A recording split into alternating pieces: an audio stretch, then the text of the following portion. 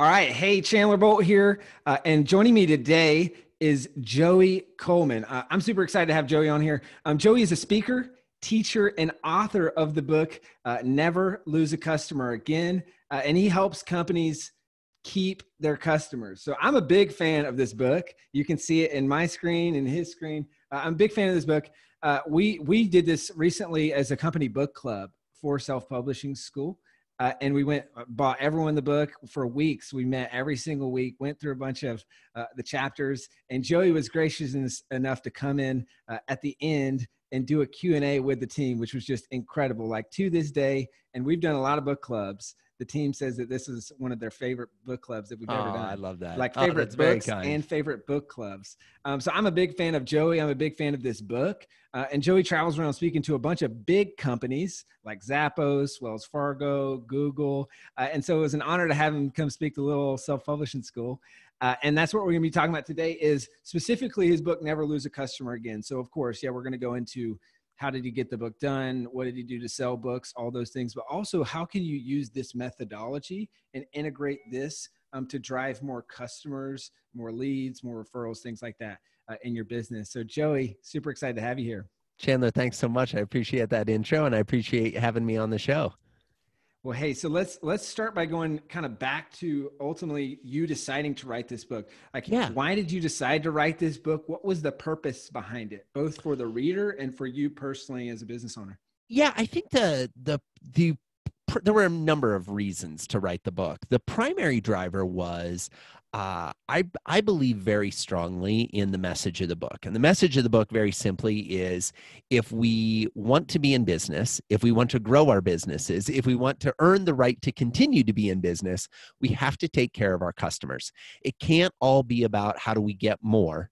We need to focus on how do we retain the ones that already signed up and said they wanted to be part of our experience or part of our family.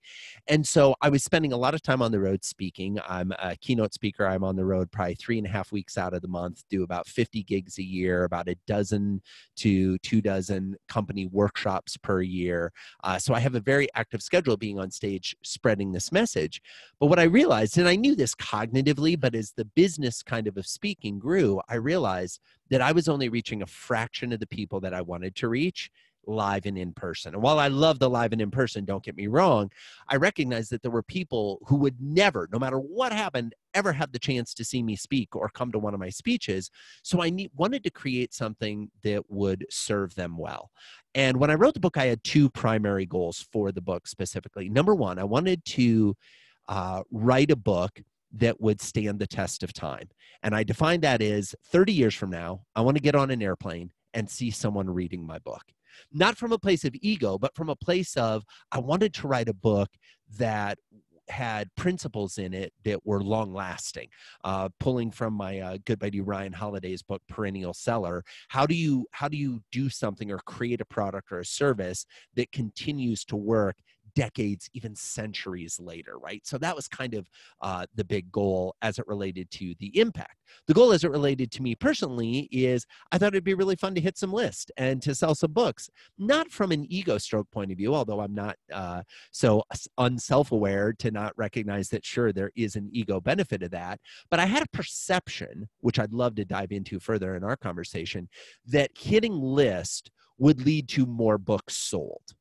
And so my thought was, well, if I hit the list, then that means more people will know about the book. That means more books will sell, and not as much about the economics of making money, because the economics of a book, and we can talk about that too, are very, very broad and wide. You know, you can either make a great amount of money on a book or you can make no money on a book. You can actually lose money on a book. But my thought was it would increase the spread. So those were kind of the goals when I was thinking about writing the book and coming up with the concept of doing a book. And you talked about the economics of the book, that you can lose a bunch of money, you can make a ton of money. What were the economics as you saw them, like as it related to your business? And I guess maybe pre-book and post-book. So how did you see it? So the perception and then maybe the reality? Yes. Yeah. So the perception was twofold. Number one, if you get a big book deal from a traditional publisher, you'll have all this money that you can go buy a house with or whatever. And then when the royalties start flowing in, you'll have residual income, checks that just keep coming in month after month, no matter what you're doing.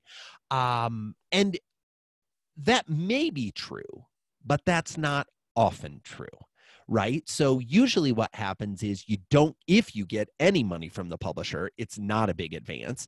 What I've learned is that the bigger advance, the more there's kind of an expectation from the publisher that you're going to spend that on marketing Yes. of the book, which, by the way, that's what I did. To be very clear, I got a very healthy six-figure advance. And I'm being honest here from a place of education, not from a place of bragging or anything like that. I spent 50% more than my advance on the launch of the book. So not only did I spend all the money I got for the advance, oh, and by the way, people may not realize you don't get all the money the day you sign the contract. Let's break that down too. If you go traditional publishing, as a general rule, you get a quarter of the money the day you sign the contract, a quarter of the money when you submit the first transcript, a quarter of the money when you submit the final transcript, and the book is quarter of the money when you sign the deal, a quarter of the money when you get the transcript, a quarter of the money when the book publishes, and a quarter of the money a year after the book publishes. So by the way, when I say I spent 50% more than my advance, what I'm actually meaning is I pre-spent money that I hadn't actually received. And then when that money came in, that kind of shored up the money that I had already spent on the marketing platform. Now, do you have to do that? Absolutely not. But one of the things you and I talked about when we were scheduling this conversation is my goal here is to be as open and transparent as possible, because when I was coming up trying to figure this stuff out, thankfully I had a number of friends who were published authors who could give me some insights. But I found that the amount of information out there that is inaccurate and is just flat out wrong is staggering. And so I just want to be super transparent and share my story. Not to say my story is everybody's story, but so that people have that context. To be clear, I was published by a traditional publisher. I went through the process of writing a proposal, getting an agent, rewriting the proposal, submitting it to the publisher, pitching publishers, doing a bidding war with publishers, selecting a publisher, writing the book, publishing the book and marketing the book. And here we are, the day we're recording this, we are literally about a month away from the 2-year anniversary. So the book's been out for about 23 months right now. That's amazing. And how I know you kind of walk through the process a little bit, but if you were to give kind of like the abbreviated version, like how did you get a 6-figure advance for the book? What did that look like? Yeah. So where to start? Okay, so the first step in the process was I needed to put together a book proposal. And so I worked with a fantastic team at a place called Scribe. At the time, it was called Book in a Box. They're now called Scribe. And they helped me to put together the book proposal. We then shopped that book proposal to several agents. So I interviewed a bunch of agents. One of the agents, Jim Levine, who's my agent, who's absolutely fantastic. I always joke with him that I'm his least famous author because he represents Tom Brady and Ray Dalio and the CEO of Microsoft and Patrick Lencioni, who's written a ton of business books. Like he reps a lot of really well-known people. He liked the idea. In fact, to be candid, I think it's fair to say he loved the idea. And he was like, Joey, this is a great idea. I think we can do stuff with this. We took the proposal that we had already written. We spent about a month more writing the proposal and editing it to be something that Jim was more excited to pitch. That's something that a lot of folks don't realize. First of all, it's somewhat challenging to get an agent because you want to get an agent who loves your idea. I got some amazing advice. I mentioned him earlier from my buddy Ryan Holiday early on. I was like, how do I pick an agent? And he said, Joey, pick the agent that wants you. Pick the agent that loves your idea and is going to go sell it. That's more important than the other authors they rep or the relationships they have. Like, you want somebody who's hungry and wants to go sell you. And Jim was like, I think I can sell this. I think we can do really well.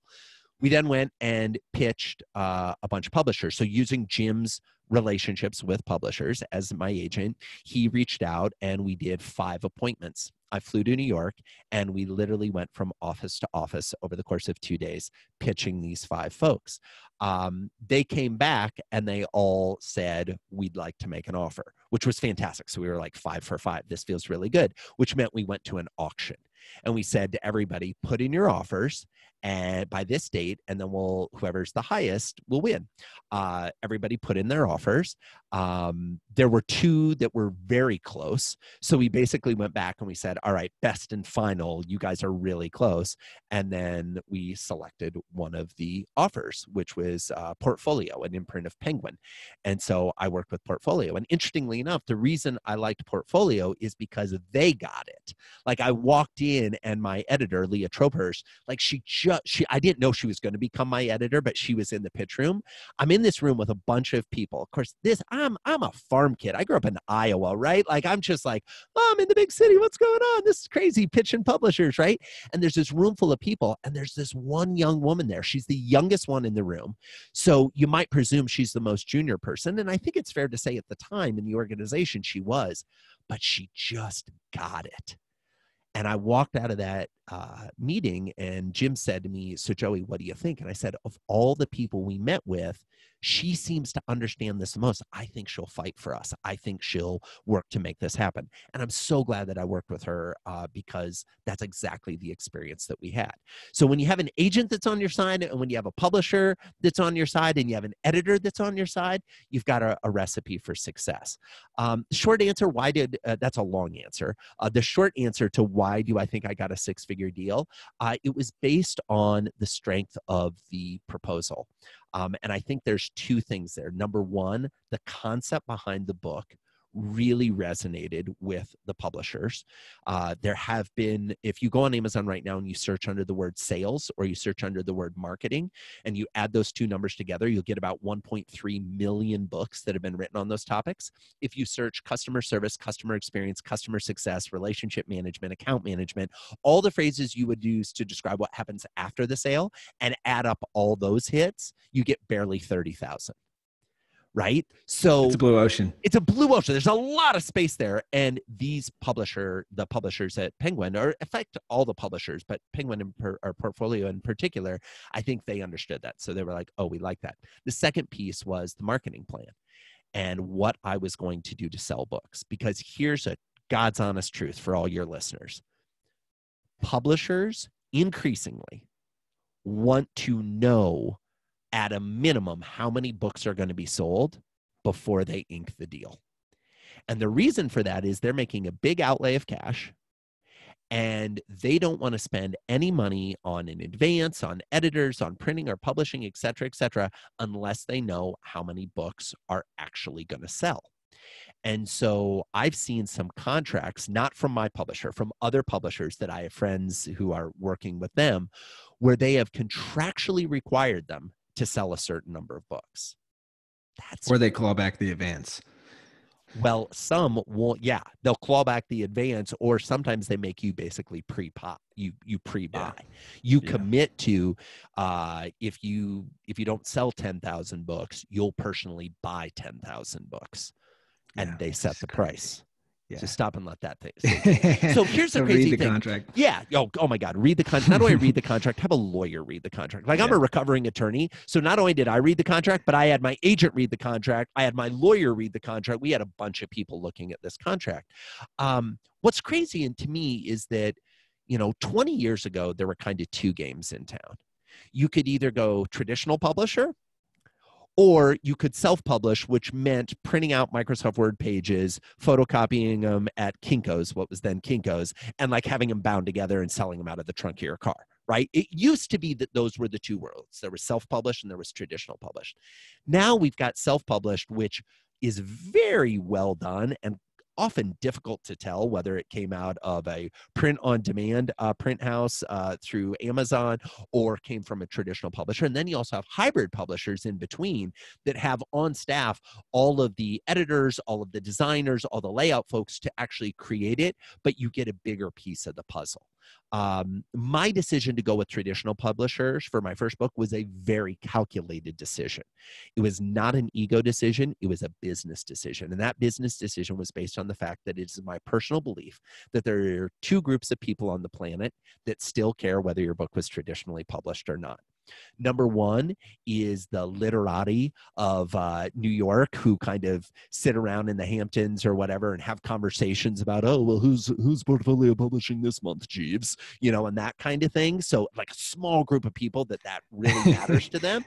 And the people who book keynote speakers for Fortune 100 companies.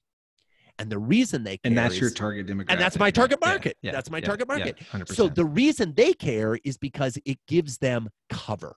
What I mean by that is if they book a speaker who goes on stage and doesn't do a good job, they can say to their boss, well, it's a Wall Street Journal bestselling author that was published by Portfolio. So like, hey, we thought we had somebody good. Sorry, it didn't work out. So it gives you a little bit of an imprimatur of having been pre-selected or pre-approved, that kind of thing. So that, to me, I think the biggest thing for folks who have not done a book yet is get really clear on what you're trying to do, and don't think that traditional is better than self, or that hybrid is better than traditional, or none of them are better than the other one. They're just different. It's just like in many ways, you could posit, if you take two great books, is one really better than the other? Well, it depends on where you are at in your life and where you are in the life cycle. Now, are there bad books? Absolutely. Bad in the sense that they're not well written, they're not well edited, they're not well laid out. But I think when you think about how you're going to get your book published, it's worth the strategic thought of, well, what am I trying to accomplish? For sure. Now I want to talk about the marketing plan in just a second. And obviously you said that's a big part of the advance and obviously selling copies since then. So let's touch on that in just a second. Before we get there, I'd love to hear, like, you had hey, here's what I think the economic reality is going to be from this book. And then now 23 months after launch, what does that economic reality actually look like? Whether it's royalties, whether it's speaking gigs, whether it's like the different ways that this book has generated revenue and income for your business. Yeah. So great question. And like I said, I'll do my best to be as open and as transparent about this as possible. I have not earned out my advance yet. What that means is when the publisher gives you an advance, and let's pick a number. This is not my number, but let's just pick a number to give an idea of what this works. Let's say a publisher gives you $50,000 as an advance.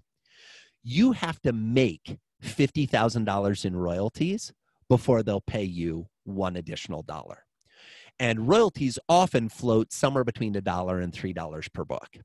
So stop and think about that. Let's pretend you're getting $2 a book, because we'll make the math simple. You have to sell 25,000 books before you get $1 in royalties, okay? Now, the other thing that's factored in there is if you sell your rights, you sell your international rights. The other thing is if you're selling an ebook or an audiobook, you can get a higher percentage royalty. Now, the overall cost of the book is less, but you get a bigger percentage of the royalty. So all those things are calculated. All of them are recorded. They are tracked on a quarterly basis and reported that way, which for any of you that are respectfully used to doing business in 2020, where you can track things in a minute, tracking on a quarterly basis with rolling accounts where, like, I'm getting I will next get the report on the sales that were made in Q4 of last year. And we're recording this at the end of Q1, and it's going to be Q2 before I have the scores from Q4. So it's this real trailing approach. So I haven't been paid any royalties yet because I'm still earning out my advance. However, the book has led to many speaking engagements that have paid quite significantly. And it has also led to the book getting out there more, which I think has led to more media opportunities, more podcasts, more things like that. So it has grown my business significantly, even though the actual dollars haven't per se come from the book. They have been very clearly trackable and associated to the book, if that makes sense. And it sounds like that's primarily through the speaking component of your business. 100% for me. And that's why my business is structured. I don't have a big back end. I don't do a lot of consulting. I do some, it's pretty minimal. The bulk of the revenues of my business come from Joey being on stage. Okay. Or at least that's where they've come from historically. Now, as I've spent more and more time on the road, as I'm doing more and more events, I'm starting to develop other products, other service offerings that are not in-person real-time speaking things.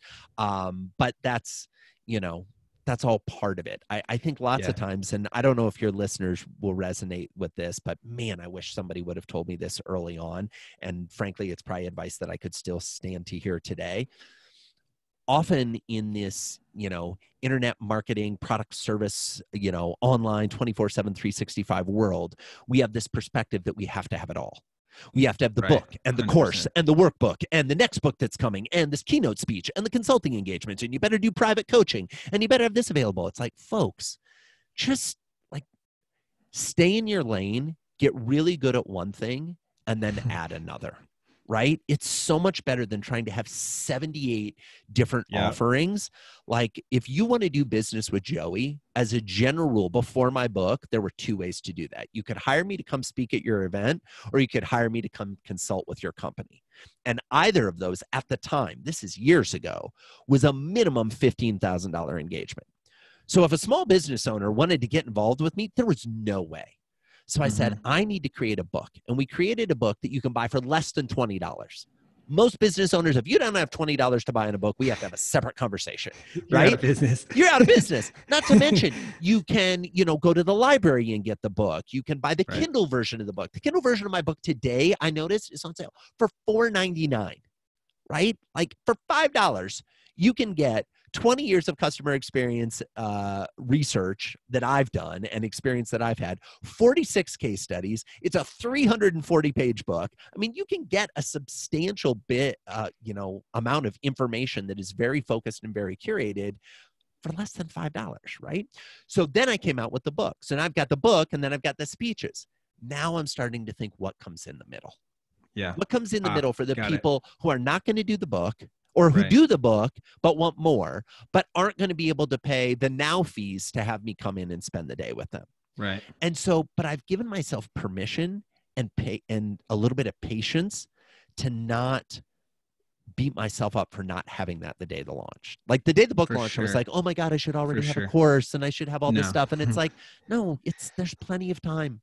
Just focus. Follow one course really until success. Exactly. And get really good on that one thing. Exactly. Yeah. And prove that thing works. Yes. Great. And then add on another one. Don't deviate to a completely different path. It becomes an add-on. I'm in this for the long haul. I'm trying to build a business for decades, not for the next quarter. Right. Right. So if it's predominantly speaking, do you have, I know this is really hard to come up with, but do you have like a ballpark of like monetary impact and amount of revenue from speaking gigs that you'd say have come from your book? And then I guess maybe a more tangible way as well is like, has that impacted your speaking fee at all? And, yeah. So I've increased. Like? Yeah, great. So let me take the second part of the question first, and then we'll come back to the first one. Has it impacted my speaking fee? 100%, yes. So I have raised my speaking fee, and the reason I've raised my speaking fee is not because now I have a book. It's because the demand has increased. So for context, the day we're recording this, and the speaking fee is always kind of in flux, but now I do a keynote for $20,000, a half day for $25,000, and a full day for $30,000. Okay, that's my pricing currently based on where things are and where things are going. So that's increased it. It was closer in the 15 to 20 range. Plus, I'm getting more people that want to spend the day with me because they've read the book and they understand there's a lot more than an hour-long talk there. So it's increased that revenue. I would say directly attributable revenue to the book. And I would define that as people who have called me and said, I read your book, I loved it, I want you to come give a speech at my company. I want you to come consult with me. So these are people that I had no interaction with. They had no way of knowing me. The book was the path by which they came to be aware of me. Oh man, I would say it's been at least, like I can immediately off the top of my head attribute $300,000 in revenue. Like immediately. It's probably significantly more than that.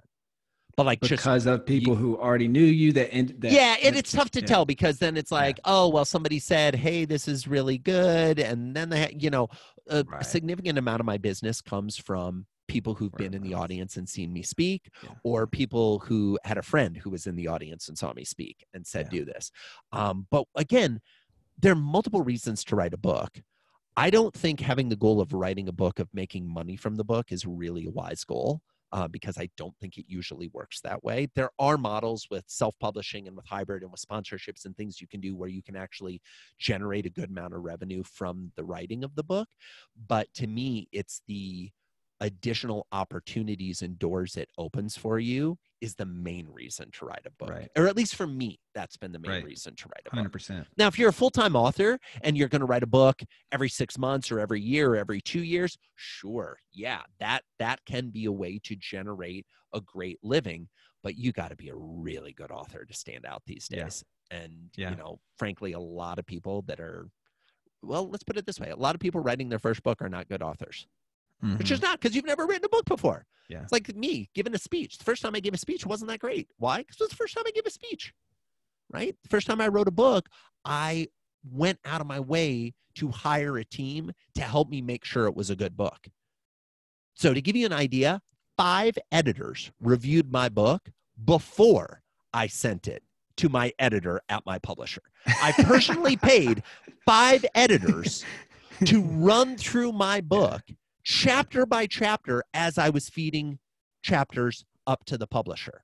Why? Because go back to that original goal. 30 years from now, getting on a plane, seeing somebody reading the book.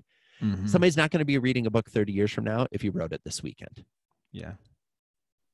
Unless you're the magical pixie dust, which that just usually doesn't work. Let's talk marketing plan. Yeah. So you talked about the marketing plan you feel like was a big reason that you got the advance. I'd love to talk what worked. And I know, and kind of more specifically, because I think if I'm remembering correctly on our Q&A, you said 41,000 copies sold so far. Yeah, we just crossed 42. Yeah, 42,000 copies. And sold. I mean, this is old data. So yeah, there's no telling how many books have sold over the last few months that would add to that total. Right. Honestly, you're probably closer to 50. But what did you do as part of the launch is a big question. What did you do as part of the launch? What have you seen work since then? And why do you think the thing that stuck with me from our conversation with the team was that every month, I think it was pretty much every month since then, you've sold more books than the previous month. Yeah. If you eliminate the month of launch, because every author is putting a ton of effort on launch week and launch month, right? Yeah, for sure. So let's take that month out of the equation. We've been fortunate that each month we've sold more books than the previous month. Okay. So that is really exciting to me. Frankly, that's really exciting to my publisher. It's really exciting to my agent. Everybody's happy, right? It's like we're hitting that goal of, you know, writing something that would stand the test of time. The way you know it stands the test of time is it spreads. As more people hear about it, more people read it, the numbers increase, etc. So the question you asked is a really big one. Let me divide it into segments. I'll do my best to keep my answer short, and then we can kind of move to the next segment. So let's talk about the marketing strategy leading up to the launch. Right? So the marketing strategy leading up to the launch really hinged on a couple of different things, most of which were experiments because I'd never done this before. So I was like, I want to have articles in the media, articles in the press about my book. I want to be on podcast because I talked to a number of friends who said podcasts really help to sell books. And I want to pre-sell my book to clients, fans, future speaking gigs that want to, you know, buy a speech. And the way you can buy a speech is by buying 1,000 copies of the book or something like that. So there were a lot of different strategies happening at the same time. I will tell you in the 3 months leading up to the book, it was the hardest time of my life. I was working 7 days a week. I was regularly working 20-hour days. I'm not kidding. It was horrible. It was depressing. It was insane making. There were days that were high lows. There were days that were really, really, or high highs. There were days that were really low lows. To give you an idea, I had 14,000 and 2 orders that totaled 14. Are you doing that right? Yeah, 14,000 books. Cancel 10 days before the launch. Yeah. So launching a product, launching a book is not for the faint of heart, right? Especially if your goal is, I want to move a bunch of books and try to hit list and things like that, which we could have a whole separate conversation about whether that's worth doing. So those were the various prongs of my strategy. What I found is that selling books to my clients and to my existing fans was the highest conversion rate. Being on podcast was the second highest. And articles and media mentions were worthless. Like literally moved nothing that I can track. Yeah, Okay. yeah. So in terms of, there's so many people, they're like, oh, I know, I want to be on Oprah, or I want to be on Good Morning America and something. But I have some good friends who've been on Good Morning America with their books in the last year, and they've been able to look and see what happens that day, because their books are self-published, so they can, or hybrid published, so they can track. And it's like 7 books sold. Right. So there's this perception that if you get the big media hit, that's going to move a lot of books. Nope.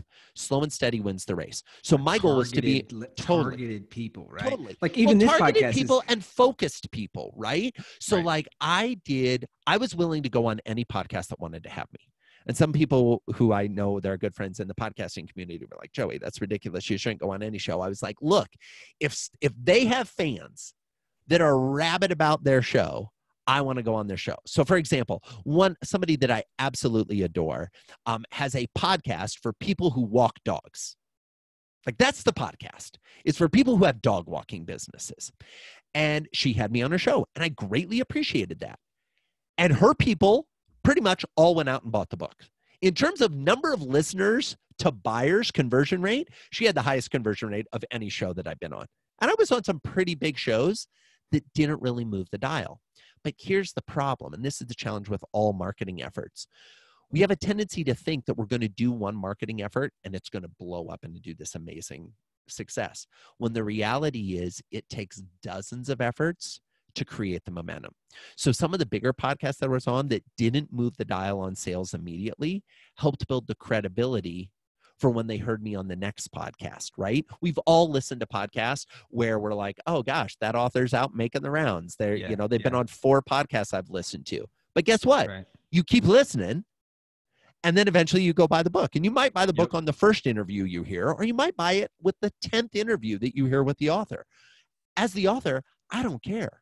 I'm just excited that you bought it. Whether you buy it on interview number 1 or interview number 10, keep going. So speaking to what have I done since then, I have committed to continue to go on any podcast that requests me, right? And so I continue to go on shows. Here we are 2 years later. We're talking about the book. There are some people who are listening to this show who will go out and buy the book.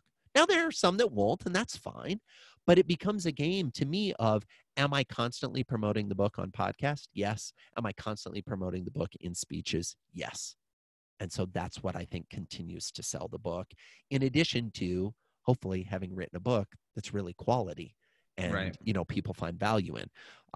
If we go over to Amazon, I've got a lot of 5-star reviews, and my average last time I looked was like 4.8. So that feels pretty good.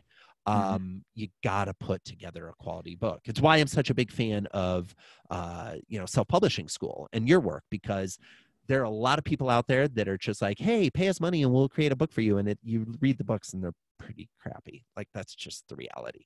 I like it when folks say, no, let's put together quality content and get it out in the world. Right. And one thing I love, just on the note of reviews, is you have a lot of really good video reviews, which is something that not many people pay attention to. And I think it's a very, because we always think about how do we increase the conversion rate of the actual Amazon page. And that's one of the big, it's just that you don't see it on a lot of books, but you go on your book and you have a bunch of different ones. So it's kind of the whole concept of people either come onto your page for 5 seconds and leave, or for 2.5 minutes and buy. It's like the checkout, like you're the checkout line, the longer you stand in the checkout line, the more likelihood you're going to buy something more. I think those video reviews really move the needle. And it's something that I don't know if that was intentional or if you just had people leave them. Both, right? So did I make a huge push to get video reviews? No. Should I have? Yes. Is our conversation right now seeding a thought that I should work to go get some more? Yes, right? But here's the thing, everybody listening, if you have an author that you like their book and their book provided value for you, do me a favor. Go leave a review on Amazon. That is the best gift you can give an author. And here's the crazy thing about that. You think, oh, what is one review going to matter? And, oh, I've never left a review before. I don't even know what I'd write or how hard it would be to say. Go leave a review. It Trust me, if you go on the reviews, you will see there are a lot of people that are a lot less qualified to be commenting on the books than you are. Mhm. I've seen reviews from people that have, I've actually seen reviews because I've done a lot of, I consult with my clients about their testimonials and their reviews from their customers. And I often use Amazon as an example. There are a number of really fantastic books. Like, for example, War and Peace. Great book, considered to be one of the seminal works of literature. There are reviews on Amazon that just say, 1 star, too long. It's like, that was actually the point of the book. Like, you literally missed the point, you know? Or Tim Ferriss's 4-Hour Work Week. You know what? Boom, 1 star. How could anybody really work 4 hours? Haven't read the book. Haven't read the book. And you're like, you didn't even read the book. Yeah. So when I go on Amazon, I really try to pay attention to the verified reviews, number one. 100%. Number two, if you love an author, buy their book from Amazon and then review it on Amazon so that you can help. And to Chandler's point, if you can make a video review, that's even better. Yeah, and I think this is something, it's one of the best ways to also get noticed by the author. If you leave a video review on their book, are you kidding me? They are going to know you by your first and last name. 100%, I guarantee it. 100%, which actually, if I may, brings me back to when I was talking about the marketing plan. There was one page in my 50-plus page book proposal that every single publisher asked me about. One page, and they all asked about the same page. And it was a page where I had listed 100 names. It was just a list of 100 names. And they were like, tell me about this list. And I said, this is a list of people who will help promote my book. And they said, you have confirmation that all these people will promote your book? I said, no, I haven't asked any of these people to promote my book. But these are all friends of mine. And if you were to call them right now, and they were in a meeting, and somebody walked into a room with a phone in their hand, and they said, Joey's on the phone, they would know who was calling, and they would stop the meeting and take the call. That's the criteria for them being on the list. And the list had some very famous authors and famous speakers, people that I have spent literally a career, 20 years, building friendships with, not for the purpose of a book launch. Let me repeat that, because this is some of the BS messaging that's out there around marketing of books all the times. Don't become friends with authors to get them to promote your book. Don't become friends with famous people to get them to promote your stuff. Become friends with them because you genuinely are interested in their work. You're genuinely interested in a friendship. You're genuinely interested in supporting them. And when you do that, the law of reciprocity amongst human beings will come back that they will be willing to support you.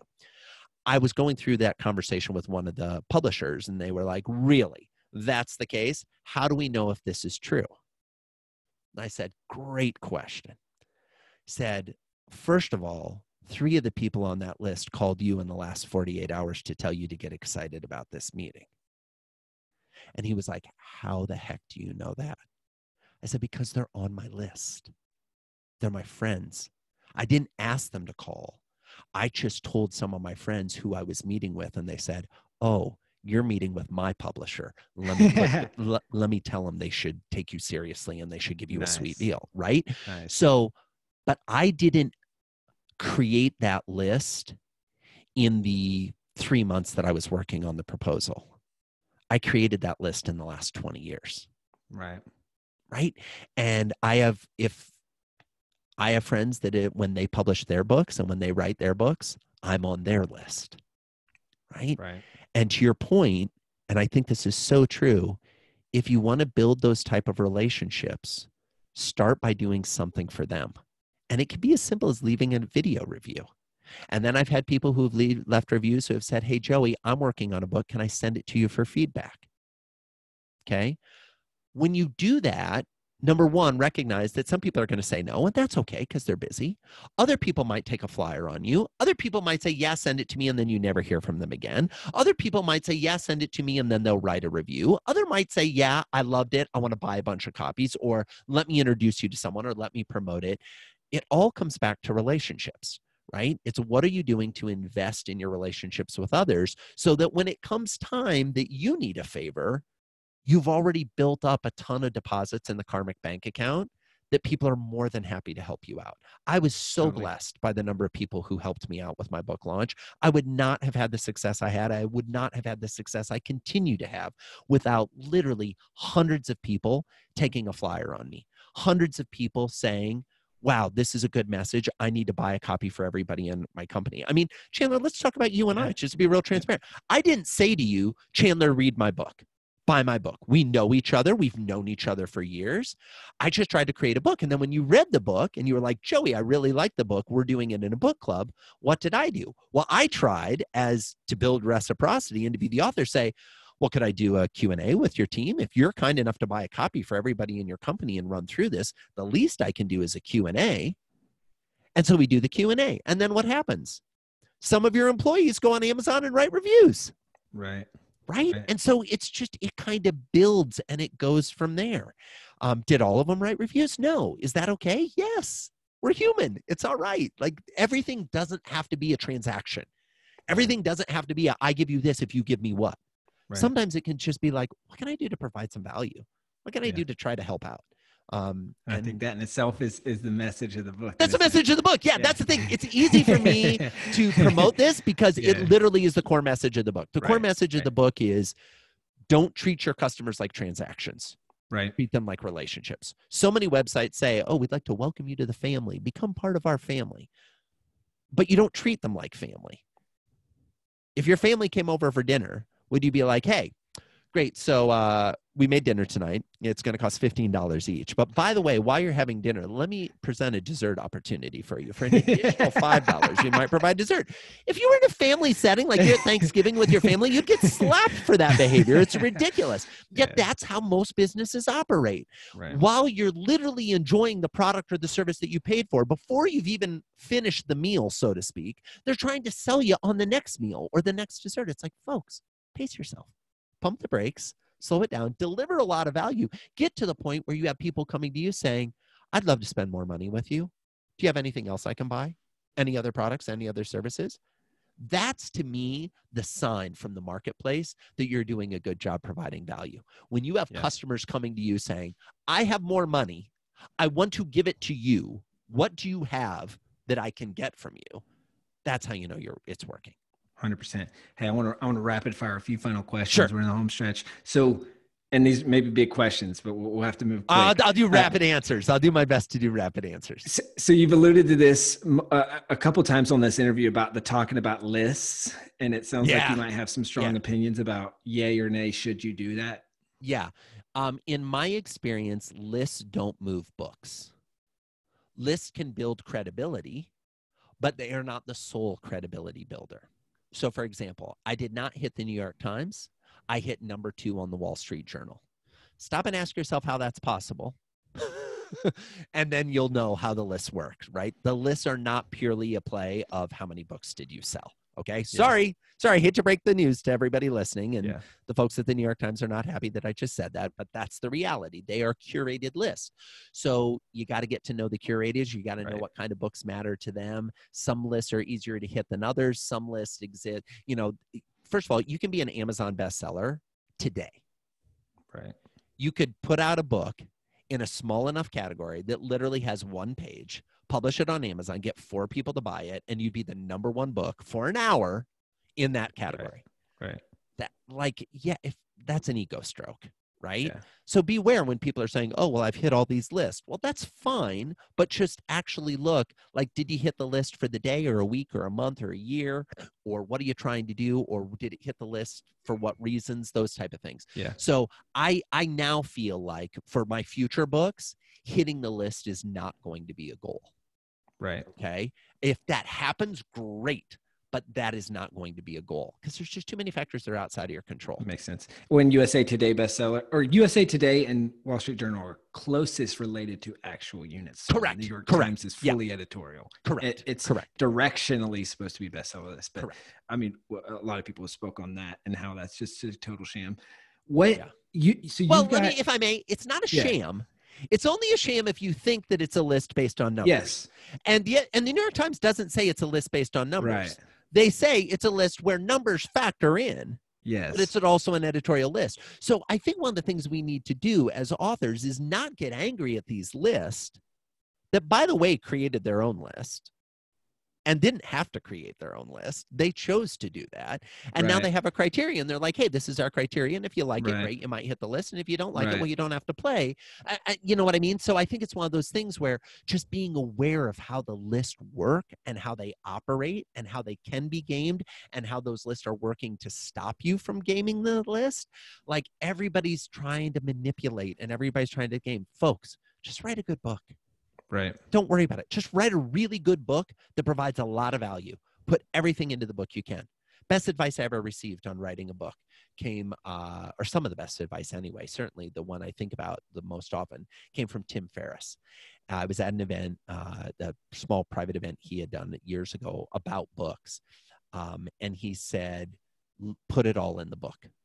Don't hold anything back. Some people are like, oh, well, it's an 8-step process and I'll give you 7 in the book and number 8 you can buy for $9.99 over on my website. No. Put it all in the book. Literally put it all in the game. Leave it all on the court. Get it all in there. Give them everything. And some people have said to me, Joey, you've literally given a playbook. You've literally given a playbook. No one will ever have to hire you to consult again. Guess what?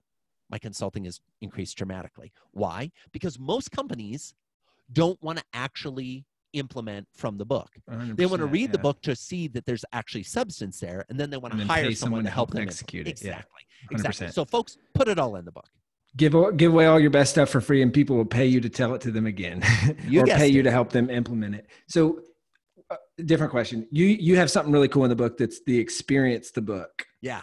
I'm sure you've gotten a lot of comments on that. What's been the reaction to that? Has that been a good lead and business driver, engagement driver? Like, what's been the success of doing that? So this is where I get into fabulous conversations with internet marketers, right? Because internet marketers are like, oh my God, how are you monetizing that list, right? And how many are coming in?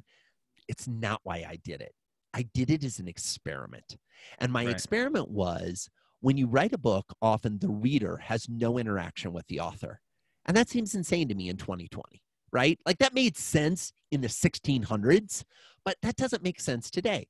So on the first page of my book, I say, hey, if you'd like to experience the book, go to this URL. And they go to the URL, they put in their name, they put in their address, they put in their phone number, their email, they give me a bunch of information, they ask questions. They don't have to give me anything other than their name and email. Everything else is optional, but the more things they give me, the more experiences they have, which ties into the message of the book. What I have loved about this the most is it allows me to connect personally with readers. I got an email yesterday. So this is 23 months after the book came out. I had somebody sign up for the Experience the Book experience. And in that experience, I send emails, I send text messages, I do all these things. And somebody responded to one of them. And all those responses, by the way, come to me. They don't go to my team. They don't go to him, but they come to me. Why? Because I want to be in contact with my readers. This guy was like, hey, I'm in Uganda. I'm reading your book. I just was wondering, that video you sent me has a really cool background. Where was that? So I just responded, hey, that was from my house where I used to live in, but I moved a year ago in Colorado. Here's what the background was. Out of curiosity, how did you come to have my book in Uganda? This guy writes me back this like 4-paragraph story of like, oh my God, I had heard about your book from this consultant who came to our village and was talking about it, but then we couldn't buy the book. So I had my sister in America buy the book, and then she mailed it to me, but it took like 2 months to get here. And and I'm like, oh my God, this guy like went crazy out of his way to read my book, like crazy out of his way. And Chandler, I got to tell you, that was so touching and so humbling to be like, here's a guy in a small village in Uganda that spent the money to have this traveled literally from the other side of the world. He's never going to see me speak. He's never going to be in the audience. I'm never going to meet this guy in person, or most likely, right? But we exchanged some emails. And the only reason that happened is because he signed up to Experience the Book. Last thing I'll say about the Experience Book, and I know my answers have gone long, forgive me. So when I originally did this, all the authors I knew who were like, hey, if you put a URL in the book, nobody goes to it. I was like, okay, not that many people are going to go to it. Our mutual friend, Sarah Stibbets, who's absolutely amazing writer. She was working with me on the project, and we launched the book. And full disclosure, Sorry, folks, you're getting the honest truth here, Chandler. You're breaking the news. I did not have the funnels set up the day the book came out. I should have had the sequences and the funnels and all the touch points set up, but because of all the other stuff I was doing at the launch, it wasn't ready. So I do a launch Facebook Live video the day the book comes out. I finish the launch and I call Sarah. I was like, woohoo, it's live. It's in the bookstore. We're so excited. She's like, Joey, we had somebody sign up to experience the book. I was like, oh my God, that's amazing. I was like, send me their phone number. I'm going to call them right now and thank them for being the first person to sign up for and I did a custom video and I sent it off to them. And I was like, woohoo. And I finished that and I called her back and I was like, that was awesome. Oh my God, I love it. Somebody signed up to experience the book. She's like, we have 8 other signups. And I was like, wait, what? She said, we had 8 other people just signed up for the book to experience the book. I was like, oh my God, send me all their emails and their cell phone numbers so I can do videos for all of them. And so I'm sitting in my car to Barnes & Noble doing all these like personalized videos that go out. I get done with those 8. I was like, oh my God, awesome. I called Sarah back. I was like, all right, mission accomplished. We got those done. I'm going to go home now. She's like, there's 32 more people signed up to do the book. I was like, oh my God. There's this commercial about a website launching. I forget who it's for, years ago, where they launched their website and it's like the order comes in and then 2, 3, 4, and it goes up to hundreds really fast. That's what we experienced. It was insane. But here's the thing. We worked through it. We had tried an experiment. Within a week, we had it set up and systematized and automated. Literally yesterday, I launched a new sequence. So people who are signing up for the book 2 years later are getting a slightly refined sequence based on what I've learned, right? Yeah. So it allows me to constantly iterate. And we've got it set up now so that they're coming to my inbox again, because before they were going somewhere where I didn't always see them. And now I would see them at the end of the day. Now I'm seeing as they come in. And it's just a nice hit because every time I see one, I'm like, someone's reading the book. It doesn't mean somebody bought the book, but more importantly, it means somebody's reading the book. Yeah. Which I'm super excited about. Do you have ballpark? How many people have experienced the book since you've launched that? I'd have to go back and check the numbers. So I don't want to give a number that's not accurate. It's in the thousands for sure. Okay. It's in the thousands for sure. So less than 10,000? To be candid, I haven't looked at it in probably over a year, because here's the thing. And this, again, I say this respectfully. This is where all my friends in internet marketing are like, oh my God, you're not on a list. You're not selling them something else. No, literally they experience the book and that's it. It ends. Like I still have all their stuff, but it ends. And my whole theory of this is treat your customers well. Stop trying to sell to them. So everybody was like, well, what's your funnel going to point them to? I'm like, the funnel's going to point to a video that says, thanks for reading the book. They're like, but no, what's your upsell? What's your offer going to be? I'm like, there's going to be no offer. And a number of my friends who helped me build this out were like, you're stupid. I was like, I don't care. That may be true. Could I squeeze some more money out of this? Yes. But they already paid me for the book. I don't need them to pay me for anything else. Now, when I write the next book, which I just started working on, will I send it to all those people? Yes. Will there be an experience the book for that? 100% yes. Will it even be better than the experience the book for this book? Yes, because I'm trying to learn and grow as I go. Cool. What kind of final couple questions here. What would be your 23 months in from your first book? What would be your piece of advice for someone who's 23 months ago? Or well, I guess more than 23 months ago, Joey, but who's thinking about writing a book and using that to grow their business? Like, what would be kind of your parting piece of advice for them? I would say I'd go back to the to borrow the advice from Tim Ferriss I talked about earlier. Put it all in the book. Leave it all on the court. Literally write all of your best stuff into the book. Try to write a book that will stand the test of time and that gives them everything that you currently know. Don't worry about giving them too much. I promise you it will work out. Awesome. Thank you, Joey. Hey, this has been awesome. I love your book. Everyone who's listening. And this is like kind of a lesson within a lesson. Like you were saying, some podcasts, some things will move books, some people, some won't. I feel like this is one of those instances where it's like, we literally have an audience of people who love books and who buy books, and the difference between watching a TV interview or whatever, and like being on a podcast and then or watching on the YouTube channel and being able to then go buy the book. I think it's just the friction to get it is much less. I appreciate I would that. encourage everyone to get the book. It is if you run a business or if you're a leader at a company, this is like Joey said, blue ocean, red ocean. If you've ever heard of that blue ocean strategy, like this is a blue ocean. It's something that not a lot of people are talking about. And this book just sparked it. It shifted the whole conversation within self-publishing school. How we look at, how we talk about our customers, our students, like everything that we're doing. There's been so many little things that we've changed because of reading this book. And I read a lot of books. I read about a book a week. And so there's not a lot of new information when you're reading that much, but this is just an amazing book. And so I'd encourage everyone to go out and get it. Chandler, let me say, I really appreciate that. That means the world to me, folks. So that you know, that's what every author hopes to hear. Right there, there. Yeah. That it made a difference, that it made an impact, that you found value. Like literally, that's why I wrote the book. I didn't write the book to grow my business. I didn't write the book to hit list. The main reason I wrote the book is so that people would find value. And I'm so appreciative of that. One other little thing I'll throw in about the book, if I may. This is not a sales plug. This is a guarantee. If you don't own a business and you want to play with the experience the book thing, grab the book so you can experience the book. If you read the book and you don't feel that it was worth it, there's an email in the book that you can send an email to me and I'll refund you the cost of the book. I made that guarantee. Now, a quick story. My publisher made me sign a separate thing because I was putting this guarantee. They're like, oh my God, what if people do this? Like the liability it creates, you have to accept 100% liability. I said, no problem. We're 2 years in. Guess how many requests for refunds we've had? 5, 15? 2. We're averaging 1 a year. So I got you. Now, I'm not asking people to buy it and go just refund it just for the sake of increasing my number, right? But when people ask for the refund, all I do is I say, hey, no problem. Happy to give a refund. What didn't you like? Like, what didn't work?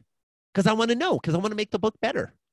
So so moral of the story is there's a guarantee right in there if you don't like it. I often will read books that have nothing to do with the topics that I'm interested in, but I want to deconstruct the book.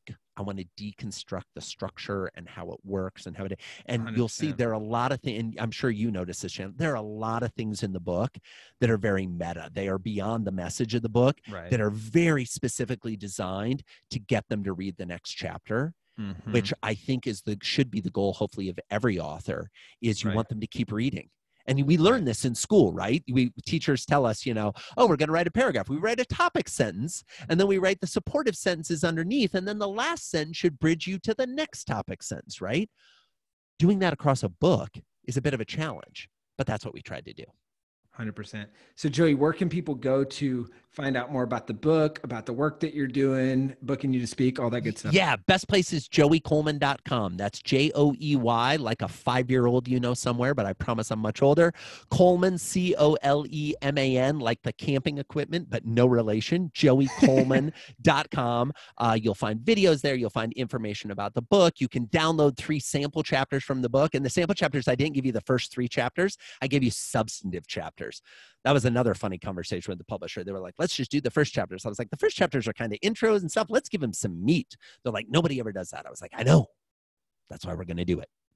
So yeah, so I loved being on the show. Thank you so much for having me, for the great conversations. And thanks everybody for listening. I really appreciate you making the time to listen, and best of luck with all of your books. Get them out there, get them into the world, put all the value into the book.